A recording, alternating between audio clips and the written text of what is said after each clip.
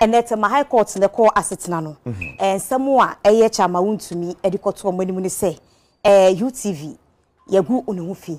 Any pebia babetina sia cassa gunufi, no more assetna. Na any poor do a mokoya, no na a UTV, Father Dixon, Namna Mama Brown, Kwame Asari. Afia Schwarzenegger and Afia Mr. Logic. Okay. Na and a court no court na CD asemuno. Na September day di kind no afi we say my coin court no UTV efrim. Eti na aka enipanum and the court e ba betina sia komwasem. Eti court to kan asem no se Father Dixon de edi kind no wo baye e be pa acho de letters e baye e fa UTV so maye kan ye adwo obi ya wo be sa bro na kan ye ma obi ya etibie e de pa chama wuntumi a che se ye di agro akeka ko baabi na e efia beka no a onfanche ye enti enu nti court ye ne se Father de ne hu so sa brobe na mom no otu ne fu e kire ne se ono ene da UTV ano eno enti na kine bie mu no dwumadie bi ekoso aye hwe se kasa ne bekoyie enti nipa aka no ye na Mama Brown Kwame Oben Asari ena afensu Mr. Logic omo ena afensu Afia Schwarzenegger ena court aye ne se na Mama Brown Kwame Oben Asari ene Mr. Logic omo entu 180,000 Ghana cedis. 180,000 Ghana cedis. Kanska 1.8 billion. Yes. And omo entua enfa ema chema wuntumi so magunu fi. Na Afia Schwarzenegger de ye de nefu edu 10 days amano se onkonkodem. Na wonfa nsom 10 days ena ye de amano se ne sentence a woko akwakodem. Ono ontu eskabia. De ontu eskabia ne momu no woko akodem. Na suade ede ama omo ane se my high court eye UTV United Showbiz any chema wuntumi eye Owura Bernard entwi bosia ko asem no esi ede awie a chese ska omo etua no eye 180,000 Ghana cedis. Okay. Ele court asem na awie ama ode emo aye ba emo aye no UTV yes e na court na court no UTV fee asem nim ye Father Dixon or your second respondent ye know if you asem nim because acquitted Father Dixon no discharge Father Dixon.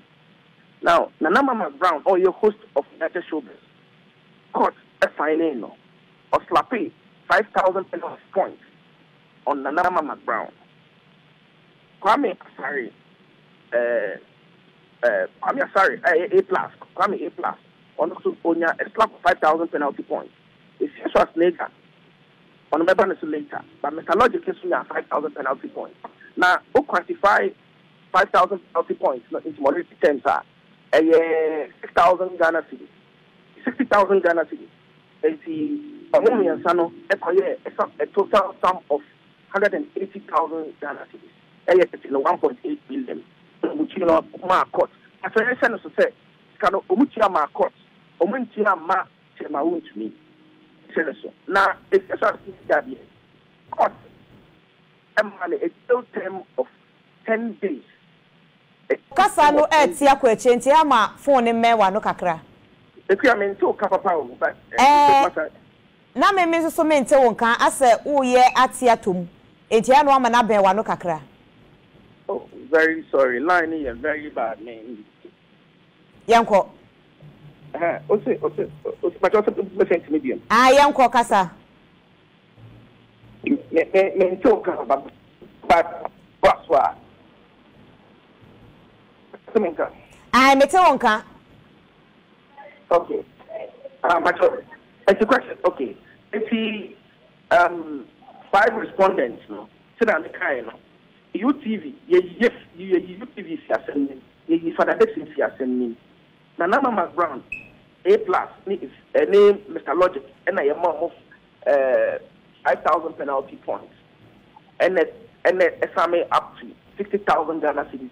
Okay. Ni na ko bo mu na 180,000 Ghana cedis. But na number na if you just make idea you see on contact if you for 10 days na on finish idea but yeah, report debris will rema ekikakika some debris but you know say near MI for court no and yet defamation and a contempt of court and say someone that court no ye ma kwan mo betina ase eka ho asem ni bi no United Showbase no so exactly okay intina eye concept of court it is ka ye tia ye no ka ye tia wo court and court chema wonti na say plenty na okay court na dwen ba so say asem e court ni ye ka ho asem no ka na nko ne ho eko